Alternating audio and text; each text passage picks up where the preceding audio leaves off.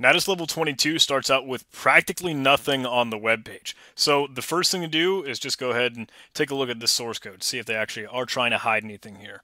So I'll paste that URL into our Python script and we'll go ahead and download the page. Gonna need to de-entitize this all again.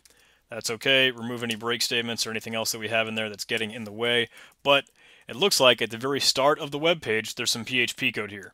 It starts with the new session and then determines if an array key exists, if there's a get parameter, Revelio, I don't know. I would assume this is Revelio since they're trying to reveal the password. And the comment here is only admins can reveal the password. So this is interesting because it's testing if the session admin key exists and if it's set to 1.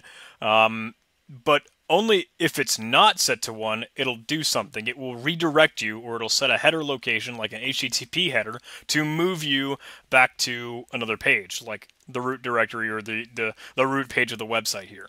So that's peculiar because it only does it if you are not admin. But the only PHP code in the page here is testing whether or not you're passing the Revelio tag in. The HTTP get variable. It doesn't worry about the session admin here.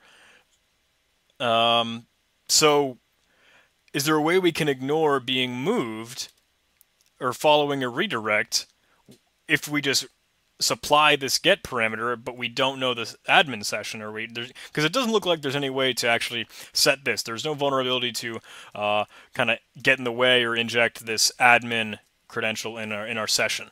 So let's try just trying to run with this Revelio HTTP get variable, and it looks like it will just bring us to the page.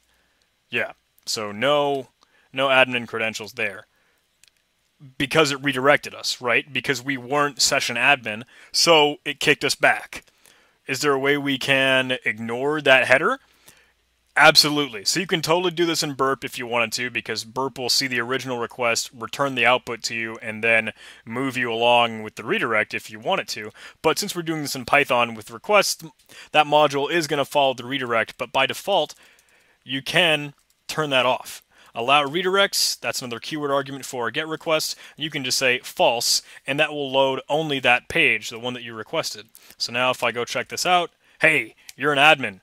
Even though we haven't modified that session admin variable, that PHP global in session, we are still able to get through it because of the code of the website. We're not being redirected. It's just telling us, no, browser, I don't want you to do that. Stay where you are. Credentials for the next level. We've got the password, and we can move on.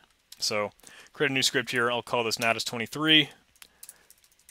Paste the password in, and we will keep moving. We don't need to just allow redirects anymore. But that's something good to know. Maybe you do want to use that allow redirects keyword argument more often in some of your Python scripts if you're doing some of this web hacking CTF style stuff. So thank you guys for watching. Hope you're enjoying these. If you are, please do like the video. Maybe leave me a comment. Let me know what you think, what else you'd like to see, how you solve this, and what I can do better. If you're willing to subscribe, and if you really want to support me, please check me out on Patreon. A shout out to the people that already support me on Patreon. Spencer Clark, thank you so much for your support. You are helping this channel grow and develop and helping me out for sure. I do note a reward if you support me whatsoever through Patreon. I'll give you a shout out and include this stuff at the end of the video. And if it's $5 or more, I'll let you see some YouTube videos in advance before I get them uploaded or scheduled. So thanks for watching. See you soon.